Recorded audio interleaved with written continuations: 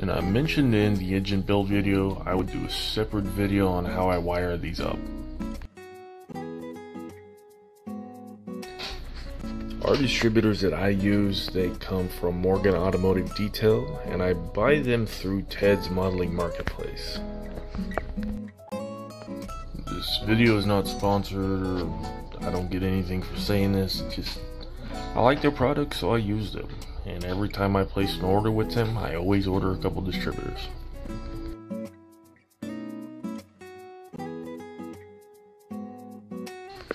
And I like these ones so much because each individual cap socket has its own wire. They're not just bundled together. So at this scale, they look as realistic as one could possibly get.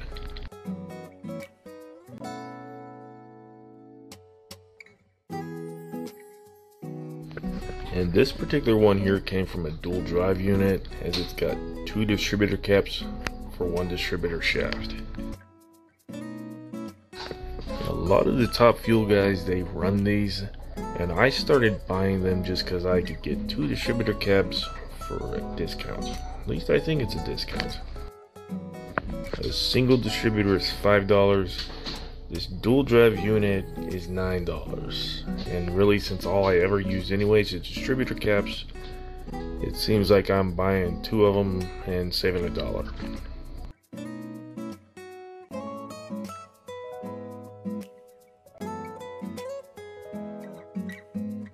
And the single drive units, as you can see, they come with the shaft.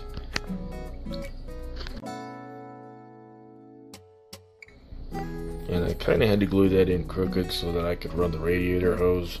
Once it's all installed, you can't tell, so don't worry about that.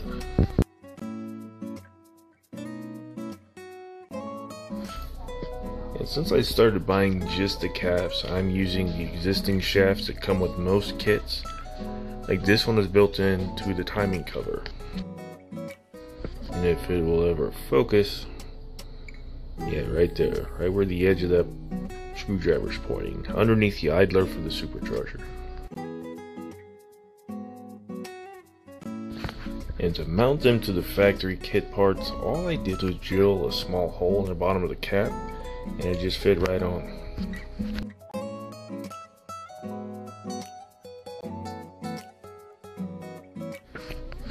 And these kits, they also come with a heavier gauge wire, and they are wire. As you can see, there's copper inside there. All that does is allow it to hold its shape whenever you bend it, which I really like. All that does is just help it hold its shape once it's all installed where you want it. And they included this stuff so you could make the boot that actually goes over the spark plug. And I would love to use it. However, with that wire in there, there's really no way to attach them.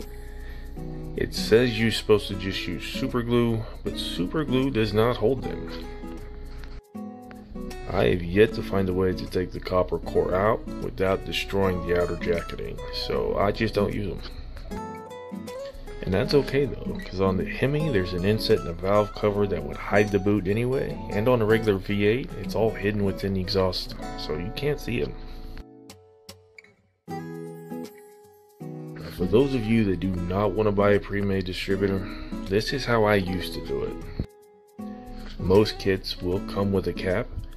All you need to do is get your little pin vise and drill out each individual little socket and run you some wire through them. I don't do that anymore, so I don't have any spare wire lying around to show you, but it's very thin. It's like 35 gauge wire. It's kind of hard to come by if you could find it.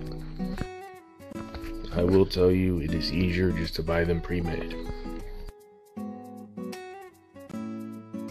Now, as far as the actual wiring goes, the first thing you're going to want to do is spread all the wires out and count them, make sure you're all there. I ordered one for a V6 one time, so don't make that mistake.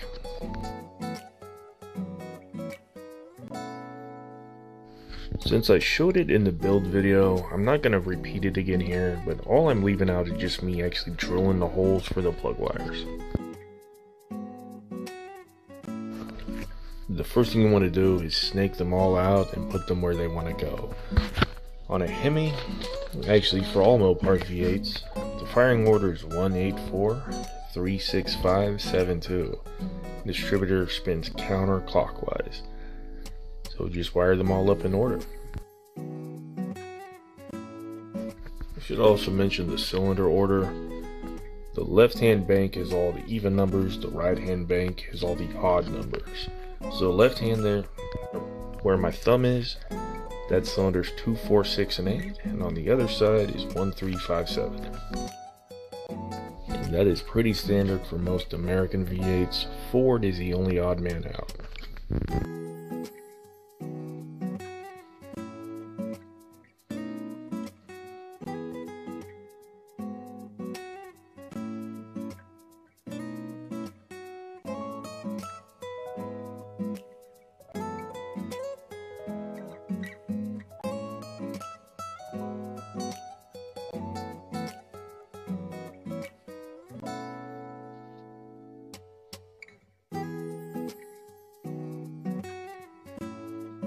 And those of you paying attention, I did wire that out of order.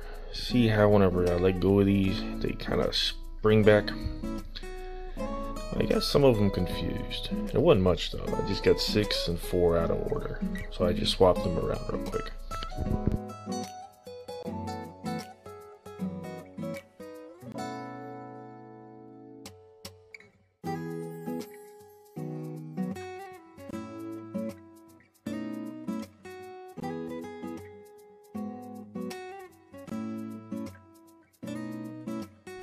Now that they're all in their happy little home, we're gonna trim them and make them look good.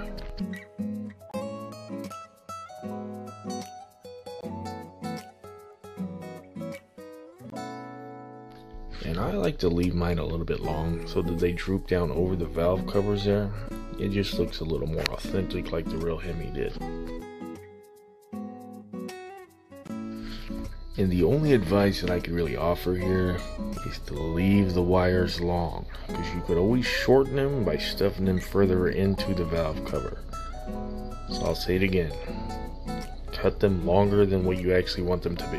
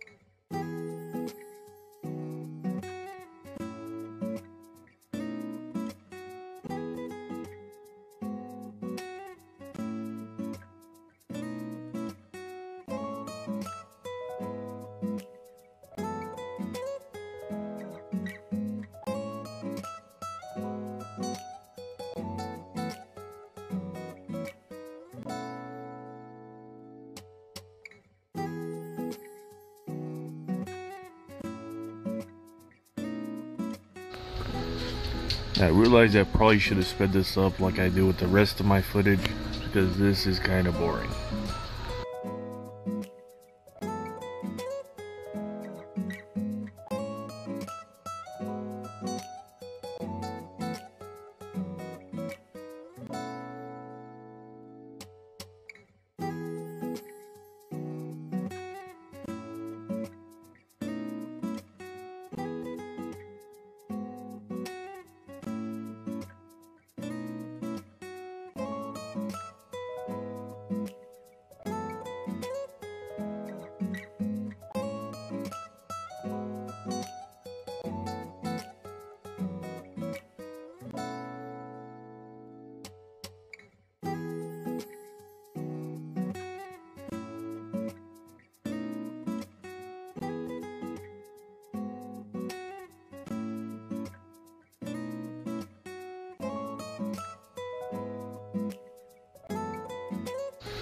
It helps to have a reference nearby just so you know how long to make them.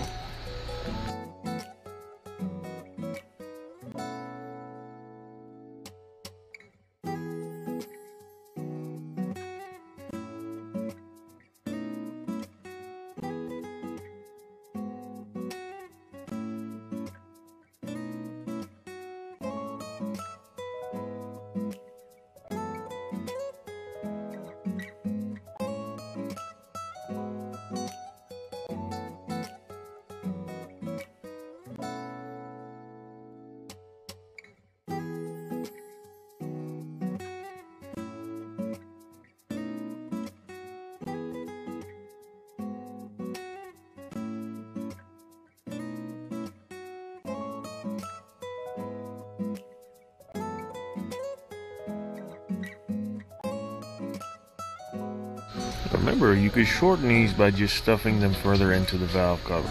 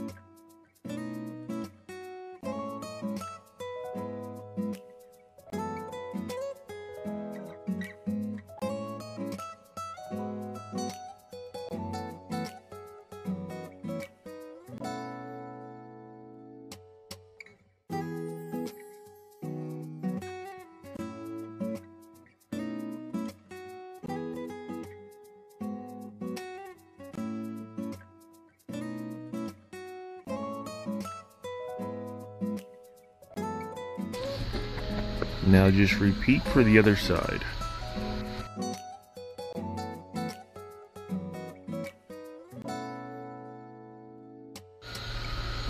And your scrap clippings, do not throw those away.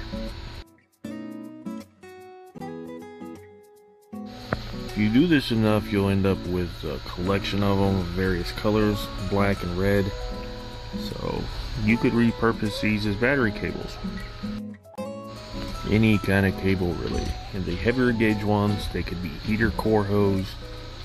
Just don't throw anything away, because you could reuse it for almost anything.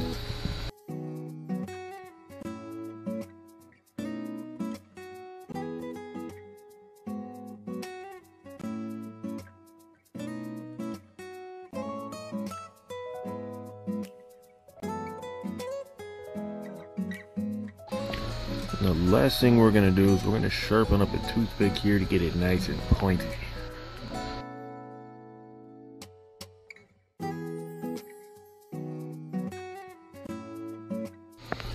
Just pointy enough to fit down inside the spark plug hole.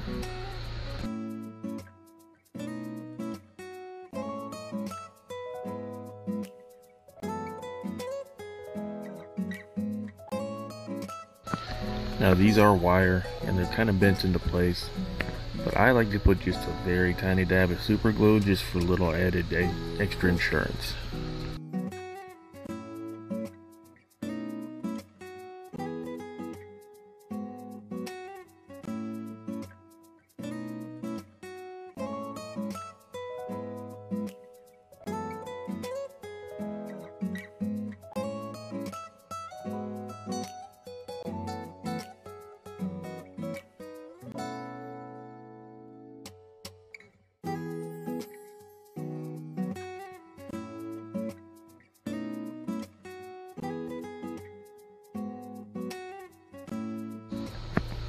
That's it, guys. It's that simple.